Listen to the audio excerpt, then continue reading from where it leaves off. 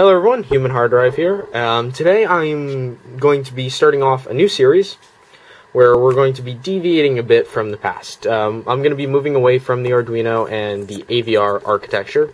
I'm still going to be doing videos, but if you've been following my blog, you know that I'm sort of done with the Arduino tutorials. I've pretty much gone over everything you'd need to know about the basics of this device to get it working. I'm still going to be dealing with the Arduino. Still going to be doing some Shield stuff and some viewer submitted requests, but we're going to move on to this, or we're going to be using this rather. This right here is something one of my viewers suggested to me. I had originally thought that starting off with ARM would be really expensive because you've got to deal with buying evaluation boards, programmers, tool chains, IDEs, a lot of overhead that the Arduino and other things like the MSP and Parallax kind of do away with. But this, let me tell you what this is. This is the Discovery STM32f4 evaluation board. This thing has a 32-bit, that's 32-bit, 168 megahertz Cortex ARM processor. So this thing is extremely powerful in the microcontroller world, and this evaluation board has so much to offer.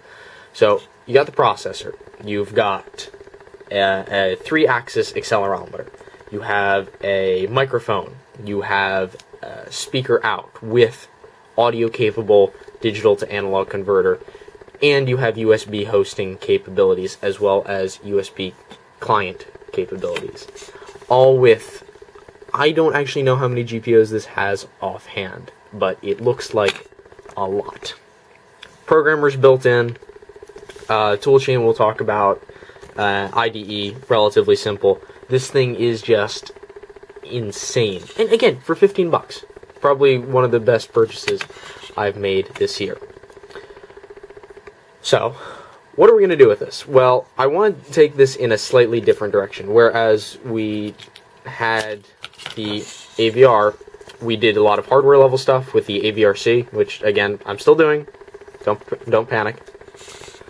I'm going to be taking this in a slightly higher level direction. There's something that you can run on this called an RTOS, which I will discuss in the next video, but it allows for higher level abstraction with this board. So you can do things like multitasking, better timers. There's just a lot that you can do with this. So again, this offers a slightly higher level look at the embedded platform. So that's what we're going to be doing with this board, and this is an introduction to the board. So I will leave you with some pretty lights. There we go. Pretty lights. So, I'm humanHardDrive.